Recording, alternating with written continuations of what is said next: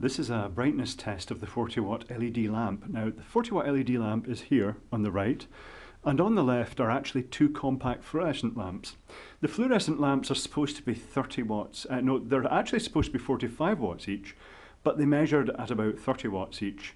Notice the flicker on the LED. That's very visible in the camera, but not to the human eye.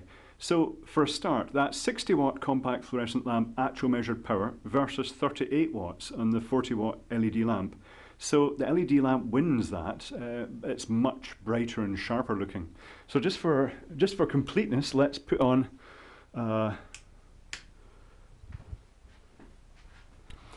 60 watt tungsten lamp, not tungsten halogen, just ordinary tungsten lamp. So that's 40 watt, well 38 watt LED on the right versus 60 watt tungsten. So it's absolutely terrible by comparison. And finally, a gratuitous shot of the lamp itself lit up.